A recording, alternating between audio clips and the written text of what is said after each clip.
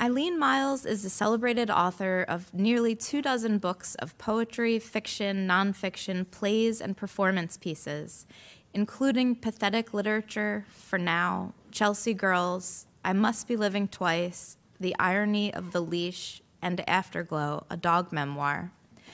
Their long list of honors includes a Guggenheim Fellowship in nonfiction, election to the American Academy of Arts and Letters, the Clark Prize for Excellence in Art Writing, and an Andy Warhol Creative Capital Arts Writers Grant. They join us this evening with a new collection titled A Working Life. Please join me in welcoming Eileen Myles back to the Free Library.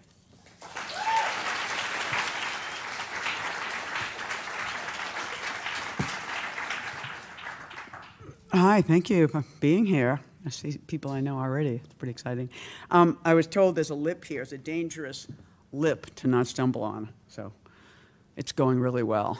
And it's like, so this book is called A Working Life, and so it's really not about labor. It's more like architects making a plan for something, and they build like a little model, like a working model thing. So I think, you know, when I was in my 20s and I came to New York, I had this amazing experience of time. Like, it felt like there was like all the time in the world, and nobody wanted my time, and it was really great, and it was a really good thing to write poetry in, you know.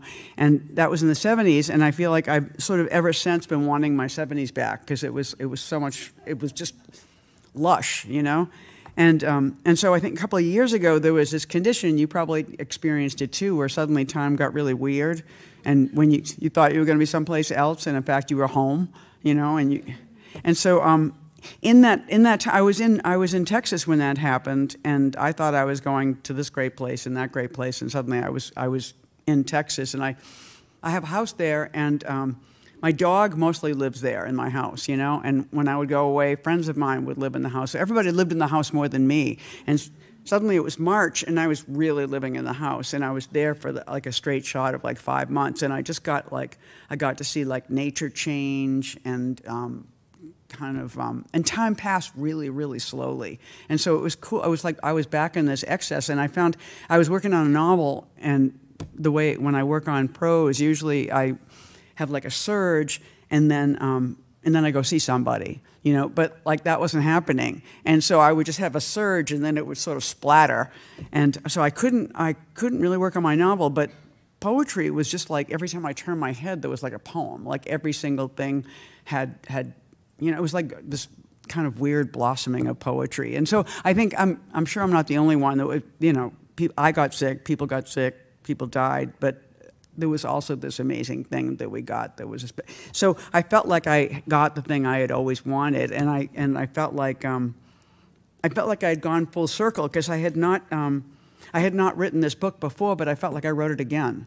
You know, like I felt like I was that person in a different part of their life having the same experience, and so I kept, there's a weird shape on the cover that's like a weird triangle, and it's one of those stand-up folders you get at Staples, you know, like, and so I was throwing my poems in there for a couple of years, and I think I scrawled A Working Life on the outside. I thought, haha, you know, and then I suddenly realized that was the name of the book.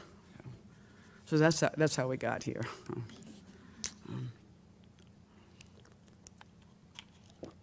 So many things happen in it, but one thing that happens is there's some love, there's a relationship. There's like love poems, and then there's breakup poems. And so then when the book was coming out, I sort of thought, oh God, are there like too many poems about my ex? And I felt shame. So I counted, and it's 30%, which is not bad, right? I was like, that's cool. Though weirdly, the book I had before this book was pathetic literature, and at some point I thought, well, how many people are alive and how many people are dead in this book? And 30% were dead. So I feel like it's just watch for 30% in the world. I feel like if you're thinking about anything, someplace in particular, that there's 30% of it. So this is called First Poem. Every experience of being and day awakens me to the difficulty. I change my socks, I see my feet. You don't so much mind my flaws, I think, at the world when I go out. Women in chairs and couch, one of both, a tender dog and actual tears. Today it snows, we go live. So that was like a first fight.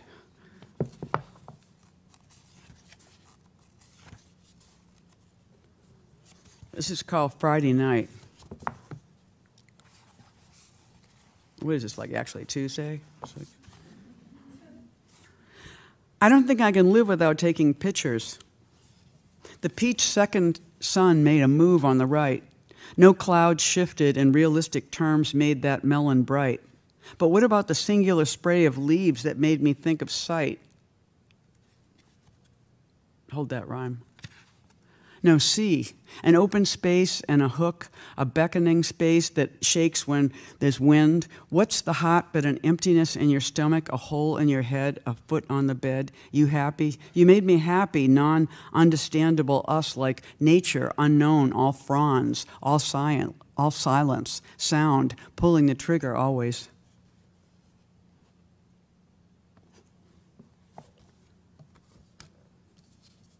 At some point, if you want to make those kind of poet sounds like, huh, I'm totally down for it, you know. This one's called In You, and it's really just wet things in the sink. I feel very protective of wood. If it's living, you can rain on it, but in the sink it rots, so love it like a baby, worship the tree. Love the light bulb in many colors, the blonde for her brightness. Forgive me for the obvious, my love deep and translucent, troubled. The candle, love the candle for its powerful tongue. The dog for his breath, whatever sex. Politeness brings me much. I plan for your death. Mine is the end of the poem. It must be long to direct, to multiply, steam, and explode. Love the fork, its tines are how I want to be invaluable. Silly name. Love Texas like a dog in a hat. If you look at a map, Texas totally looks like a dog in a hat. This makes my poetry rise. Replace it with heat. Keel towards me, please. Be present. I wrote on you. I write with you. I sleep on you. Hold my love. Steam my flight. Bury me deep. I am one of you, loving you well, and the shame that brought us here. I write a big apology in one lifetime. I do little open-ended at my best. Thank you for your time for this long wedding. Who's with a T, not a D? Or is this like that? And this is called, I'm totally glad you like that. I'm going to keep reading to you, whoever you are, laughing person. This is called Read, and there's a poet named Justin Reed who got the National Book Award. And I was hanging out with him just before, and I was like, you're going to get it? And he was like, no, you're going to get it. So I don't think he even knows I wrote this poem for him. Skiers miss the snow, and scientists notice that what they're studying is gone. Study gone. Carolyn says the mountains will be out, and Justin said I was funny. I push the Christmassy door. When I run out of my poem, I will write the poem you gave me. Enough poems, enough dogs. Making is just taking, if you know. New, do. That was a good ending, right? Okay, so this one, I will say there's a phenomena which is dreams. And when I was a younger poet, an earlier poet, well, Alice Notley was my friend, remains my friend, and she was always writing dreams in her notebook. And I was like, I thought dreams were just like fraudulent. It was just like, now we're gonna have the dream passage, you know?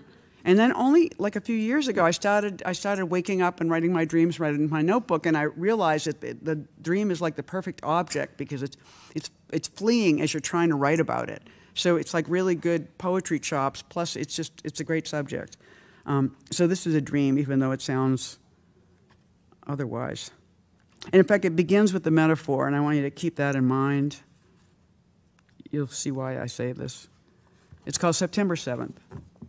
The vagina of my life, that's the metaphor, is so stretched out.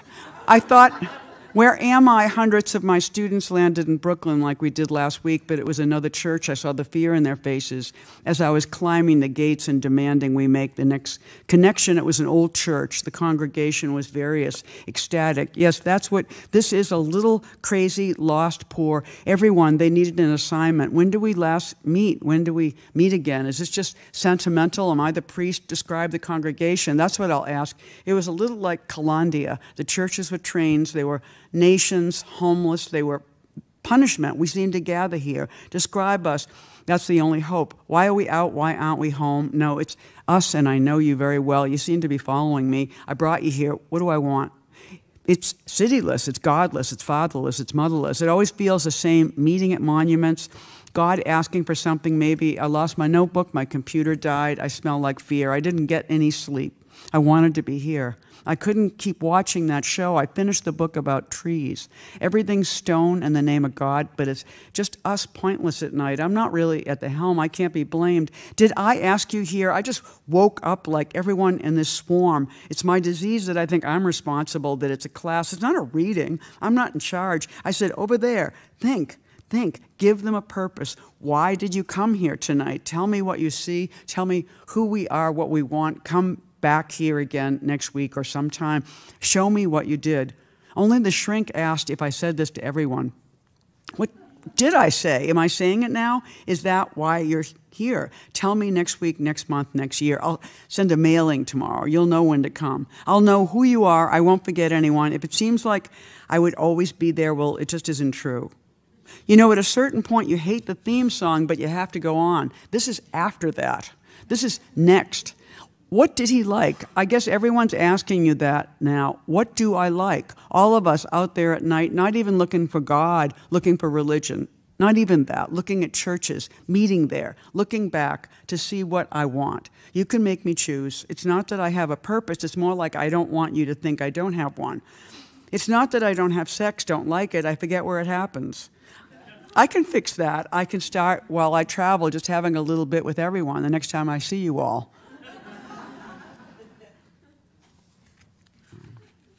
Okay. And this is called Lucky Kittens. There's two absolutely, I mean, they're all trans poems, but there's two absolutely trans poems, I think. Thank you.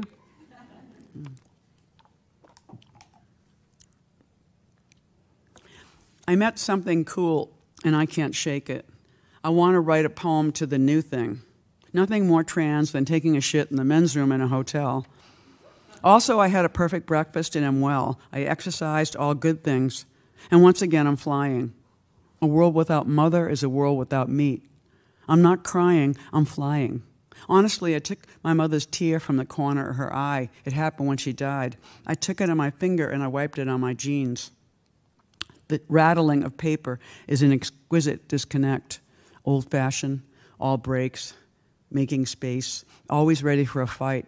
My heat is instantly shadowy, like a moving hand, or sound, like no jazz at all.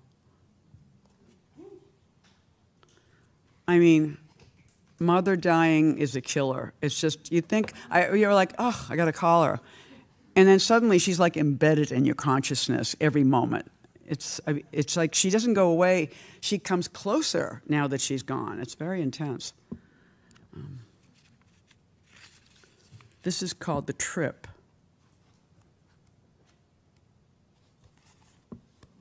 It's so weird. I have poems that I don't read, and somebody was like, please read The Trip. And I was like, really?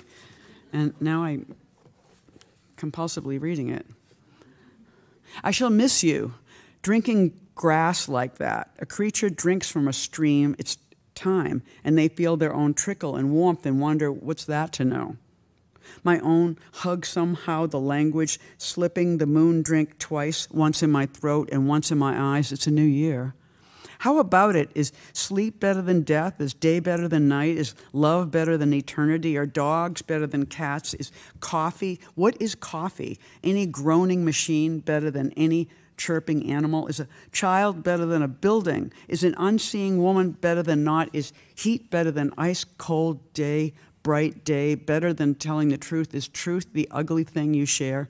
Is sharing beautiful or hurtful and cruel? Does a pen have words? In any event, endless are words like bullets, tearing flesh, announcing themselves. What do they tell? Do hurtful words tell the end of something? The body always cold. The day was never new. Life is a prison. How are you? Drinking that, saying that, writing that. The puppets groan. The heating clanks. It's open to you. A box or a vista. A plate of cheese.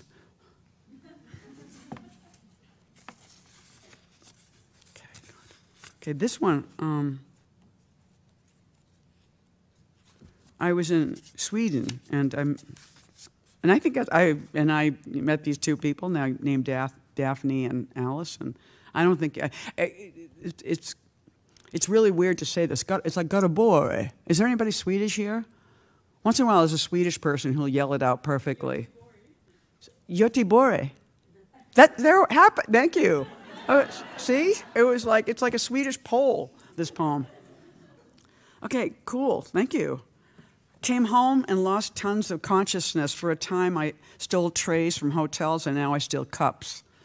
There was this towel I really wanted. Sweden knows towels. There was a shirt at the airport, white, sort of flocked, mine in every way except for this girth. I bought the girth a burger, and I nearly missed my plane. I ran and my heart pounded. I was not so fast. There was a man running with me. I yelled 36 in camaraderie, but he ignored me. But then he started dropping shit. I've been there. There's so much coffee. There's plenty of coffee. I wish someone was here. I'm becoming so sensitive. A person who has slept 10 hours. I'm like Vincent Price in anything. My soft voice whispering anything. There was a woman in my poem, no, I mean my dream, and she looked like someone I dated before. No, she felt like her, like she was going to be her, and it was an intense time in both of our lives. She was finishing something, and I was making a mountain of sleep. It was possibly crazy, and she was humoring me, but I felt our gap about to be closed. It must be true, I thought. It feels this way. The two someones about to become us. This geological drama, tons of time manifest like persons. I was slowly heaving myself forward to close the small distance, and I was struck in the dream by the fact she was anyone. And I do this, make her mine, to share my coffee. It is better now. Students, the coffee is good. It has become right for me in the day, and this is the relationship I wanted. The dark liquid waking me up in a stolen cup. It's a little Swedish, right? This is, okay, I got to read. This is great. This is a poem called Library. Wah, wah, wah, wah. I was like, so, but there's a story about this, which is that PS New York, performance space, was having an auction, and so they ask artists for art for the auction, but they come to me, poet, and they were like, will you give us something? And I was like, I'll give somebody a poem. Somebody can have a poem. And they said, well, is there any particular poem? I said, well, somebody with a dog, I will write a poem for their dog, And so somebody paid $5,000 for my dog poem. And I was like, okay. And so then I had to go to Chelsea, to this very expensive, huge building, and meet this woman and her two newfies named Penny and Paisley. And so we went for a walk in the neighborhood, and I figured out all their regulars, and I took notes, I learned all about their life, and then I wrote, then I didn't write the poem. I went to Greece. And then I got this kind of grouchy email from the woman saying, where's the poem? And I was like, oh, I got to write the poem. So I wrote the poem, and then I sent the poem, and I've never heard a word to this day. I was like, where did you get this poem? And I wrote her, I said, did you get the poem? Nothing. So this is crazy, right? But it's called The Library. Penny and Paisley study maps. Penny and Paisley abhor literature. Penny and Paisley wear hats. Paisley's got a bushy foot, wavy back. Penny's very thirsty, camping over the bowl or the water like a platypus, just like that. Like literature, like a library. She's a beautiful mass. She just sits there. Paisley lifts her telescope at the Acropolis, at the bay. Ears are lost in her brownness. Wiggle wave, huff, huff. Penny and Paisley at the deli. 3 paradise, please. 3 seasoned sausage and egg. This is really this dog. Every day they would go to the deli and get their sausage and egg rolls. I love ruins, says Penny. Just get the sandwiches, says Paisley. Remember the dead. Every mountain in Greece is named after Saint Elias. Remember his Greek people here too, probably. Is there any Greek? Remember him, get me sandwich, day, bay. My breathing is like the chug of a train. Forward always, says Penny. Lobby in, lobby out, get me a boat. Penny and Paisley are sailing. Dusk falling on the ruins, on Shelter Island, on the sea. Penny and they have a great life, these dogs. Penny and Paisley are singing as the light falls, as the sandwich warm, on the deck of the boat, as the dogs dive in and splash around, and they're turning to see what you see at sea. They sing, and the sun warms the dog warms the egg, and the egg warms the sea warms the day. Penny and Paisley are sailing as they're swaying down the street, and the dogs wrote a book, and the dogs went to bed, and the dogs had a day. That's just what it said. Right? Thank you. I was like, P.S. got the money. I did the good thing. I guess it's all good. I was like, okay, this is a really weird, I can follow that up. This is a very weird one, but I love it. It's called Bed Newton, which is a totally made-up word, and it's sort of Dodie Bellamy-ish. She has a bed something. It's like, I don't know, bed cunt or something really crazy. But and I will only say, like, the filmmaker Jonas Mekas died. He was a great independent filmmaker, and so I went to Wayfire in Brooklyn to a screening of all his stuff, and we got there late and we couldn't get in. It was very frustrating, and then it was just a weird night. And also, I don't know, you don't need any of this information, but I'm just busily ruining my poem. And then I was in Chicago, and I went to Joan Mitchell's apartment building, and that was another story, but I won't. In the Q&A, I'll tell you the story if you want to know. But this is Bed Newton. Oh, and my mother was Polish. There's a Polish movie. You don't need any of this. Okay. Bed Newton. Was there ever such a woman in Poland, or a man who brought those candles to her bed, in film without consciousness, and there was still that tear? The cold that is making them cry all the time. All his films were strung together tonight for 3 hours, completely in film, his film. The corpse of the man. Anne saw his body, very beautiful. She said the dead looked young and rested. I walked up, introduced myself, a little proud white nobody. I think a person becomes more general, a man proud to be any man in order to be feminist and not hating her death till the end, and I have more places to put things. Now, she probably meant in the state of no relationship, though I saw her dash. I thought you were legit, he said, and he meant class. And she said it was cute. Joan would have liked that women were the people I most likely corrected about pronouns, was something you wouldn't catch men. Each floor was like a funeral home, rolling the cadavers out daily of the rich, and they had to take the freight elevator. Of all the affront, of course, he lived here. I become better, worse. He said to be more like my friends, and it finally didn't work. She didn't go to any readings anymore. She's dead like him. I went because of the poetry connection. Inhale the nothing. That word, they said, make it bigger. I figured he had it in the family. In 2 of his films, he had one, got to be right. She said, okay, we are so famous in that poem, throw it right at the building. I love that they had sex. That's right. Throw your damn poem, bloody red scarf, just like you think, and that secret language. In here, you're like a clown that squeezing the long internal history of women, emptying that song. And this is like a screen, crossplay, a strong young question. Stand up and say it. Brings the inside out. Is there any translation without relationship? She said, I live right around the corner. Don't kill me. And he was like a prop, rugged, handsome Polish man. He was just feeling all that time. Should I shoot it? Whatever was right. Into me or not? It's just not making me sad. Something is. Yes, ship. She would sit there on the phone being Polish for hours. It's all Polish, right? So many miles away, tears ran down her face being mum. You have me now, mother. Have a big Manhattan, mom. But she wanted a son. Right? It's sort of abstract. It was just, but I think I was still pumped from the cha-cha of the dog poem. So I could kind of write.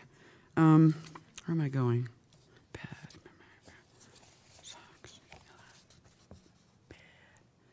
even know if it was like, never even heard of these poems. So this is Jihad. This is, I'm just going to continue on the mom thing. She's really out tonight. So this is called Jihad, and I submitted it for some poetry thing, and they were like, Jihad, I don't know if you can say that, And I was like, okay, call it Wolf. And so it went out as Wolf initially, and then I went to my Palestinian friend and I said, can I say Jihad? And he was like, I think it's a very beautiful word. And I said, I do too. So Jihad is back. And this is kind of a Marfa poem, if you know Marfa. Anybody here from Marfa? Whoa. This is like television. How's Brooklyn tonight? It's like, Jihad. There was a lunar eclipse in Cancer today. Perhaps this is the start of the latest in my new breed of very bad poems. Rangy, leggy. Is this the night of the apocalypse? David's blue lights over there. I don't want any language to escape me, the tower against the sky, and a better guy than me walking his dog. My truck makes a funny twirling sound. Turn the corner, who am I? At that big blaring moon. The one that stays in, that reads stop sign, one red, two white, two more reds, dots, really, and the mountains are here, dark over there, invisible. My dog, Soigné, in bed. I ask her, please. The heat here falling like a kitten. In a period that's novelesque, it just holds all of this living. Are you writing a book, or are you just in your house? I tweeted that, and people went nuts. It was just, obviously, everybody was just in their house.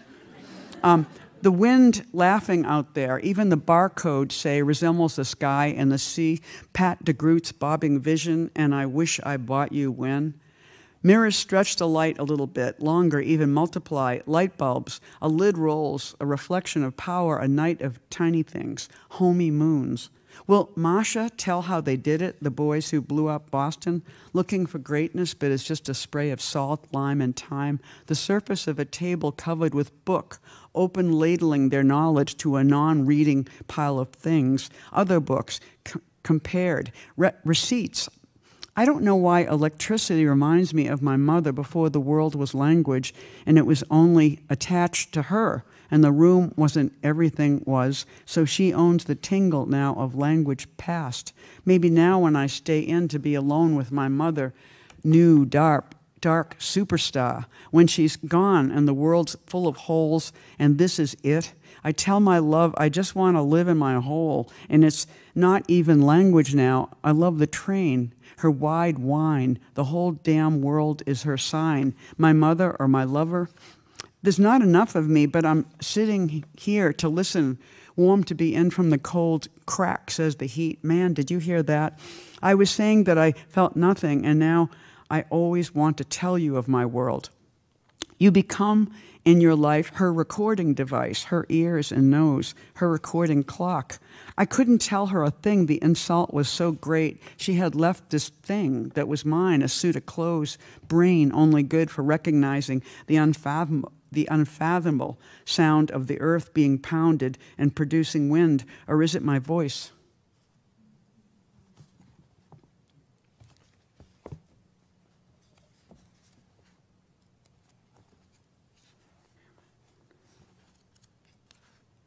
Okay, this is called Put My House. I got to read this. And this was also in that time of great timelessness. And so my then girlfriend was on the East Coast, and I was in Texas, and she was in New York, and she kept saying, "Come here." And I was like, "No." And so I wrote. This is sort of a mediating poem. I was like, "Look, we can do this,"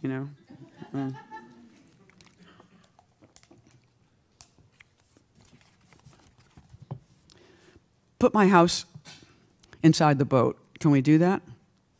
Put my dog inside of your dog. Put these birds inside of yours. Put your ocean all over my mountains. Put my mountains in there. Put my dog in yours. My dog walk is safe inside your dog walk. Let me eat inside you. Let me eat your food. Let me eat your house. Put your house inside my dog. Put your dog on my boat.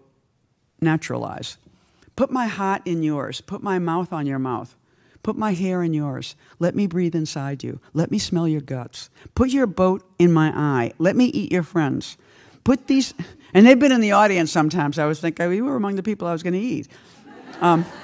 Put these hours inside your hours. Eat this bird cheap. Eat my dog's foot. Eat that ocean. Run to him or the ocean. Run to them. Hear these birds cheep. Fly to me. Eat my foot. Put my house inside yours. In your mind, think me fly. This fly me home. Love me now. Forget your phone. Eat my heart. Run to him or the ocean. Tweet, tweet, tweet. Dog growl. Cluck. Click. Put my house right in there. Yeah, that's me looking out the window. Look at me. Bark, bark, bark. Put your heart inside that bark. I was like, yeah, yeah, you're great. Thank you. I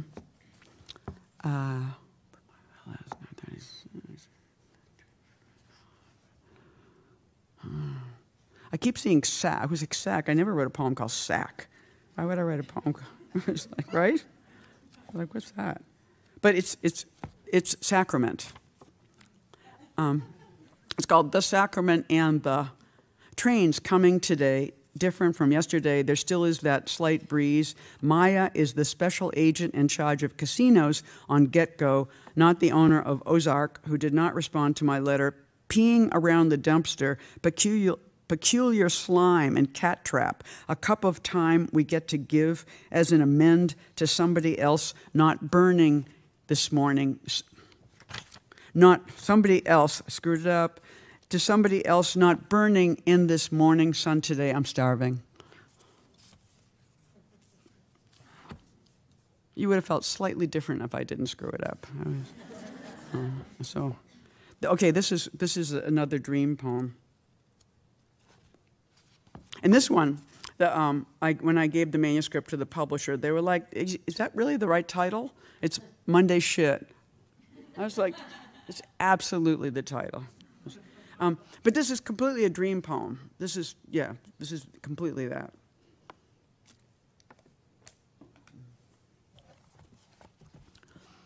I don't know if I'm knowing something or falling apart. I put my 2 feet together. It's Monday. Put the water on. I was dropping a man off, a dark-haired friend. I was parked in the middle of the plaza. I can't stay here. I went inside a little. I gotta go, and I went up there over the lumpy hills. The store where the women worked, my friends, an old guitar store. Everything's different now because of the pandemic. I want to go to that, I think. Can I put my bike behind the counter or up there? No, because we're moving. I see plenty of room. Next, I'm all involved with them, the kids, and they're playing outside. I'm in the apartment somehow, and everyone's gone, like I woke. I could have put my bicycle anywhere. It's morning. I called the children like it's morning. Where did this shit come from? And I found the morning coffee, and this is a miracle. I just called them, and they came in like dogs. I dreamed this world. That's it. Does it work this way? Working, dreaming, having a life, making and dying. Why did I die to dream this? And everyone that knows me or something, somewhere or some while, I know you once in a while, I truly forgot about him. I didn't know he was going to do that. Everybody's not in a dream but me, or we find each other here. I don't know their fucking names, but I found their children. I was first. I'm waking here. It's perfect, everything, because coffee's like music. I thought about quitting in the future for the better orgasm. I read that. Did it once in the 80s. We were camping and shit, and whoa. Waking from that dream into this, but my cave, my hovel, afraid to put it in a suitcase. Will my dreaming come? The feeling of flowing with you. But you have 7 stories and I have 3, possibly 3, 1 flooded with a baby. Do I know? All I know is this kid. I'm just thinking about what you're getting into as I'm making my day. How did it end this time? Feeding the yellow dog. I was looking for a parking place and it was my dike, my children. And I didn't know anyone's names. Is this the story that holds the future, or this is the day so marvelous, pouring some of it over and over there? I think it's perfect. In me, this prophecy right here, now it holds. Thank you for the snap. A few more, a couple more. I think we're kind of cool, 15.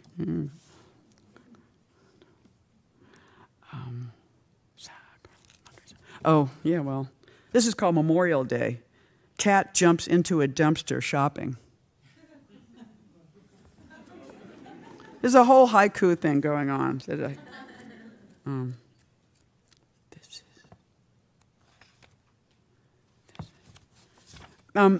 Too, in the pandemic, I did get COVID. And weirdly, the night before, I was with my then girlfriend who was like, "You don't like True Blood, do you?" And I was like, "No, I'm not into vampires at all." And she was like, "It's really good. You should watch it." And I said, "I don't want to watch it." And she was like, "Come on, just one episode." And I was like, "Okay." So I sat down and I was like, "This is incredible. I loved it, you know?" And the next day, I had COVID. And so for 10 days, I watched all 6 seasons of True Blood and became completely about vampires, which I continue to be. And so I have a bunch of vampire poems in this book, and they became, I'll read a couple. This one is called The Park. The politicians are like actors, and real estate investment groups are like vampires. Politicians think they have to bite them or they won't get any work. The rest of us are humans living around the show. Squirrels are squirrels. Birds are birds. Our park is a giant stage we thought was real because we walked there every day. It is a set that Robin Moses built so he could run his highway alongside it. My dog knows the story. You know the story. Everyone knows the story. The vampires are building a giant boat on top of our park in order to save it. It will take them about 10 years. The waters will rise. The children will be old. I will be dead. The vampires will be rich. The politicians will have these tiny vials of blood all lined up on their shelves from the years they were in that play. And this one is another vampire poem, and this is for the people who really know True Blood. Yes, I feel, okay, you're feeling, okay. It's called Home in Our Time. I thought I heard cows moaning, but it was my dog's breathing. My cold feet, I got the shot. She asks him if he warmed the blood as if it were milk, and she was his kid, and he did. Bill Compton has Bill Clinton's voice. You must have noticed this. His sweater is not black, it's burgundy, the color of blood floating through a tube. I sold mine at a storefront near the Strand in the 70s. On a fake leather couch, I lied near a man who was a regular. They told me to keep pumping my hands. I nearly passed out to see my outsides passing through a tube. I was told to never come back, and now I am a vampire. How is that true?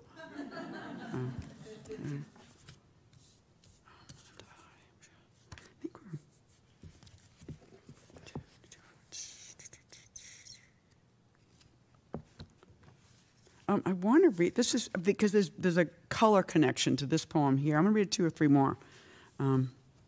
This is called Two Things. And it's got a very weird epigraph, which won't make any sense. It's April 9th. It's Ireland first, and that's why I must read Anna Burns's Milkman before Gillian Rose. Okay. So it's called Two Things. The ruby pajamas that I bought in Cavan, the rocky place my family came from, and that we're in Ireland. The rocky place my family came from, and that's why they drank. It was cozy, and then it seemed sad to wear pajama bottoms and top, ruby or maroon, dark red. So I got rid of the top, and that felt a little freer, more tossed when I slept. But I came around eventually to wanting the whole thing, not fancy at all, not sad. I bought them in a men's shop. The guy was respectful and offered a small. It's the absolute fucking fact. And tonight, by complete accident, I'm wearing a ruby t-shirt, one of my favorite. I was wearing black earlier, everyone was. It was dark in the rain. So when I got home, I put on this different shirt, and I felt honestly forced by these conditions, the red t-shirt and the dark maroon pajama bottoms from Ireland, to keep to myself here, where it's all right, in all this dark red tonight. And I remember all the bright smiling we were doing on the phone earlier today, and I liked it so much. I mean, this is another subject, but sometimes you just have to work. Can I get away with anything alone in bed and my clothes match? Really? I think it works. And here we go. To a tiny, okay. This one, I have to read this. This is,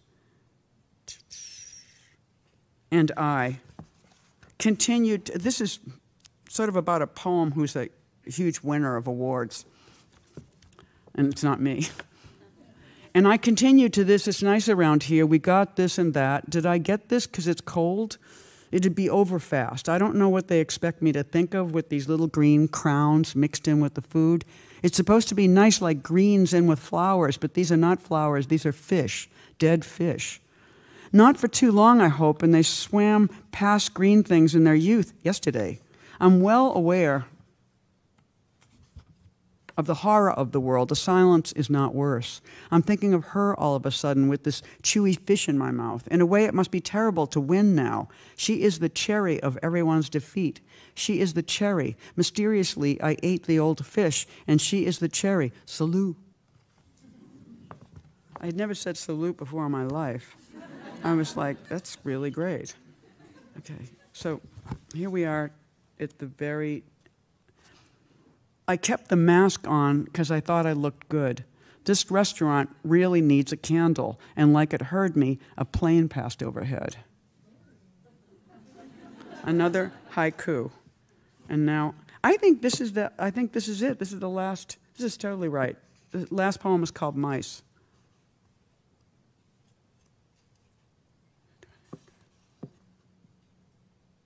Or I could read Mice and Diet Coke. What do you think? Okay, yeah, thank you. Diet Coke, then Mice. Diet Coke says, recycle me. I took the dog on the subway today, and today I have an alarm on my phone called Joan Mitchell. And later on tonight, I said I'd be Joaning. This dog sees everything on 2nd Ave. Not far historically from where, this is a good position right here, not far historically from where Robert Harms met Joan Mitchell in the apartment of Joe Lasore, right over there. I think of buildings collapsing. I'm having a slice nearby. At the party, everyone's laughing. I say, I'm boning Joan tonight. I'm boning up on Joan Mitchell. For the famous Woman Artist podcast, Honey badly wants a bite. That's my dog. Honey badly wants a bite. The light just changed. It's bright. The kind of Stefan Grappelli violin playing while bicycles pass. Matthew said I would have sobbed. The end was so good if I had authentic feelings. We laugh. I just spent an hour Zooming with my shrink. The parade of X's in Provincetown. The man in the orange cap walking away. I would cry if I wasn't so damn joyous. He's lowering the awning of the pizza shop, but these feelings just won't go away.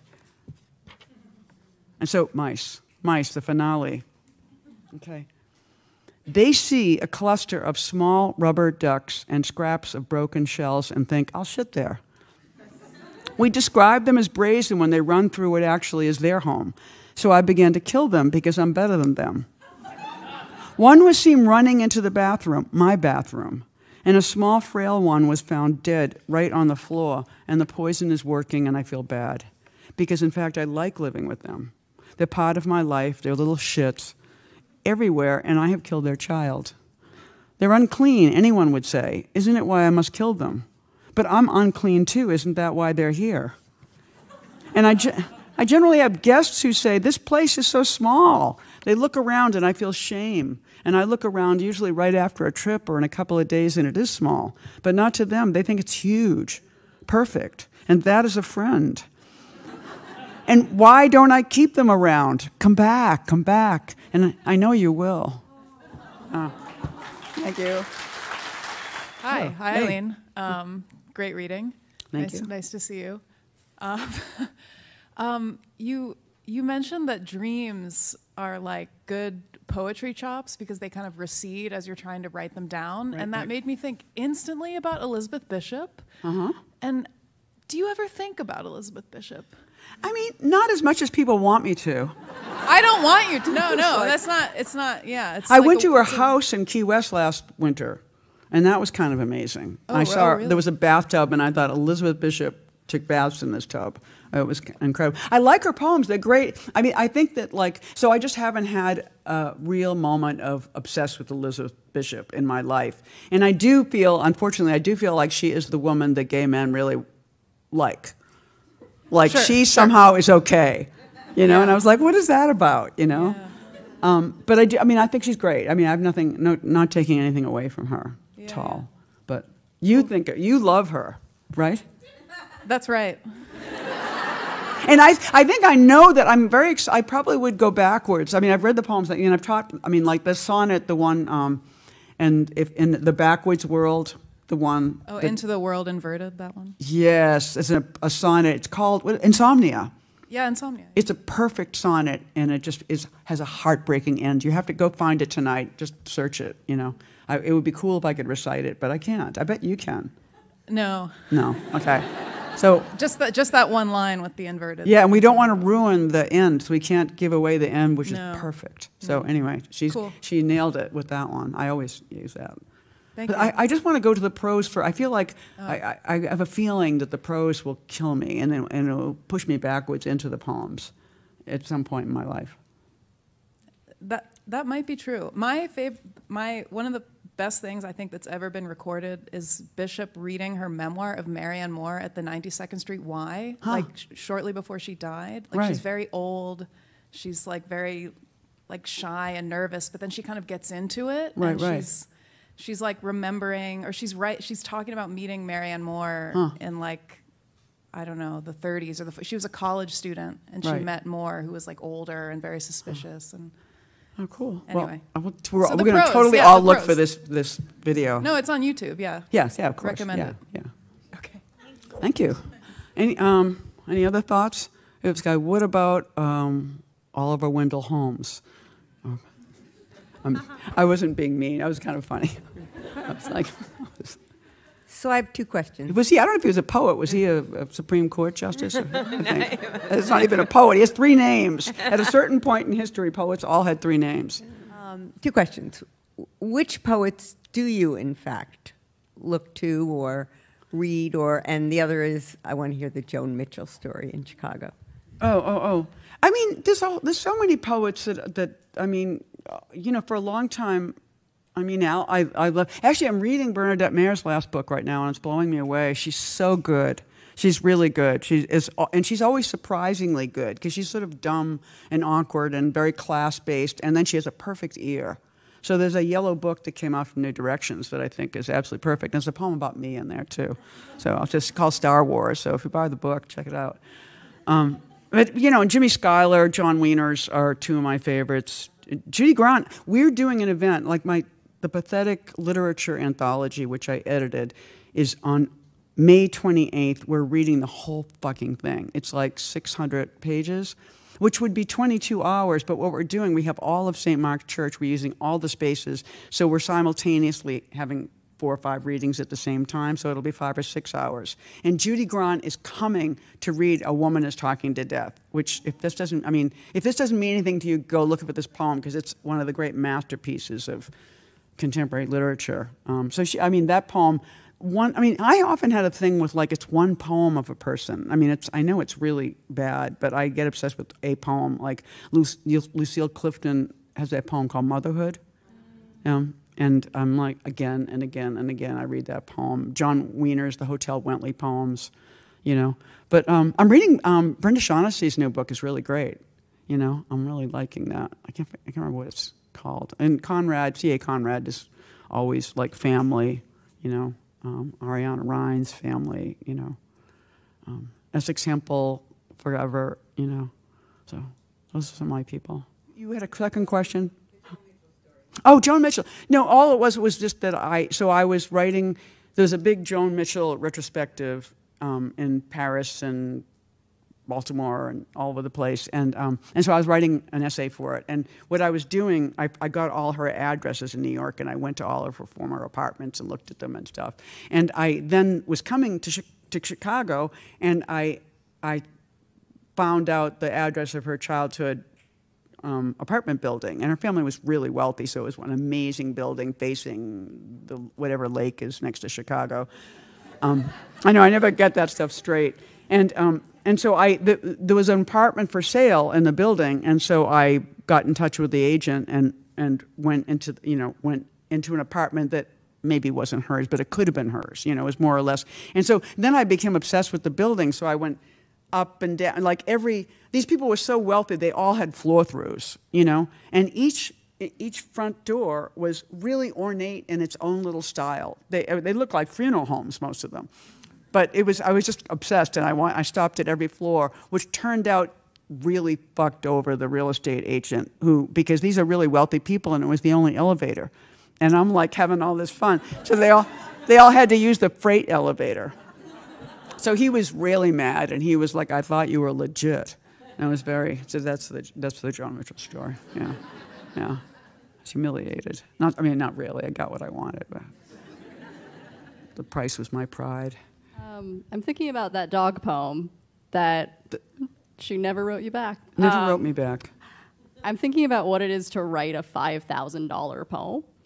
And what is that like for you? Like when you're offered a large sum to write a poem, does that change your relationship with making it, with just engaging with the absurdity of that situation? I think if it happened a lot, it would. Yeah. Well, but for one thing, I didn't know that that's what I was writing the poem because I had this, responsibility to PS New York, but I hadn't asked yet how much they got for the poem. So I was, so it didn't affect. It was just that I did have to write it, and that was fun. And another time I had to write a poem. It happens more and more. Like an art gallery that I write catalog essays for sometimes. There was an artist whose work I really like, who really likes poetry, and they were like, could you write 20 poems for this catalog? And I was like, they had no idea, because to them, often if they want an essay, they'll ask for like 5,000 words, right? So 20 poems, they're like little, right? So they think 20 poems, that's less than 5,000 words. We're giving this person a real deal, But I was like, you have no idea, And then so then I had to make up a machinic way to do it, which was the sonnet, Like I printed out all the person's paintings, and I just spread them all over the floor. And I had an hour and a half because I was going to go to see Harry Styles. Alone, because nobody in New York was stupid enough to pay the money I was paying for this. I just had this impulse, because it's more like, it's not even the music, it's just his style is so great. I'm always wanting a haircut and thinking, I want what he has, and it never looks like that when I get the haircut. But, and so I just thought, I'm going to write the whole fucking thing before I go out to Harry Styles. So I wrote 21 sonnets in an hour and a half, and that was really fun. So I just felt like money is not it's more like the requirement of writing a poem. It's like being back in a poetry workshop, which may or may not produce good poems, But sometimes, so I think, to me, money is not the issue, because sometimes a lot of money could produce a great poem, and then the next time it would produce a crap poem. Yeah, it's moot. Money is moot. Hi. Hey. What would Honey think of Penny and Paisley? What must Honey think? Yeah. If they met, what would be going through her head? Oh, it could. Well, I don't know. They're big and kind of soft and playful. Honey can be an asshole. Honey's just a little unpredictable because she was a stray in the Bronx for 2 years. So it's just like she has dog friends, and she's very, loves them. But even with them, she can kind of act out, So I really don't know. I think she, though, would have been weirded out by rich dogs that are having a poem written for them. I think they would bring out some class rage in the street dog, But she is. If I haven't done a search, it's really fun when you have a book. Like when I had my selected poems, I did a search for how many times the word pussy was in it. I thought, I can't remember, it was crazy, it was like 37 or something. I thought, this is definitely unique in American publishing, And so I haven't done the Honey search, but I bet it's in this book a lot. So she has nothing to complain about. But thank you for thinking about her. You have a dog, right? Not yet. 3 months I will. Oh, cool. Oh. What are your prose influences? It's always Violette Leduc, numero uno. Do you know her? She wrote a book called La Bâtarde.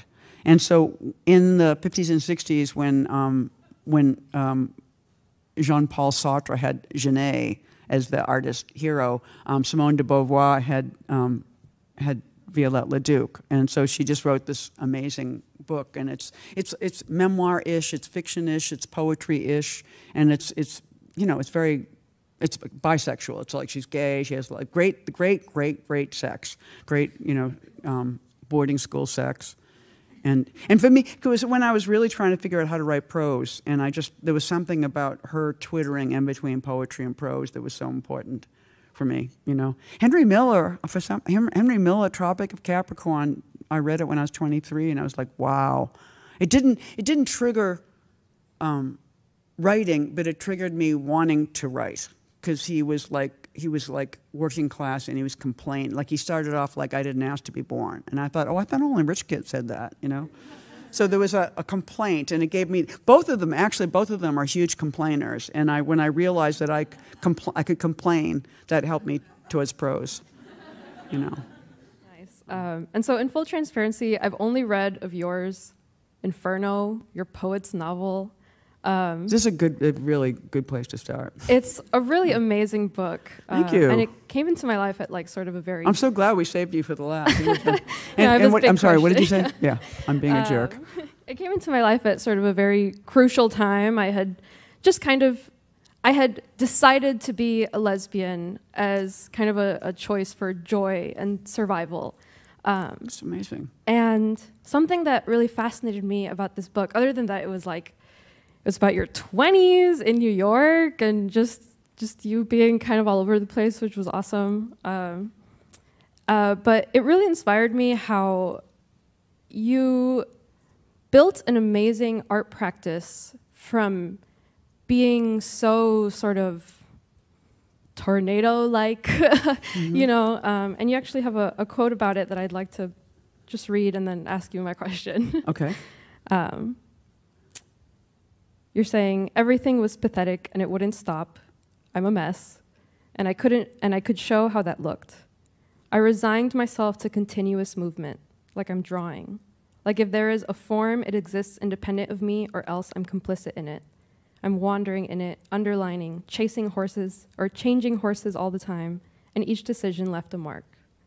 And so you're kind of just this tornado of action, which is amazing, and an amazing way to think about making art.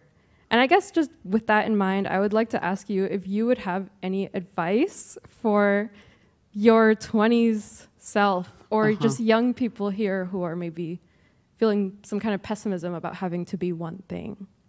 Having to be one thing? Yeah. Oh, yeah, you totally don't have to be one thing. No, I mean, in fact, I don't know how it's possible to be one thing. You know, it's sort of like one thing is like somebody else's perspective on you, who you should get away from, I think.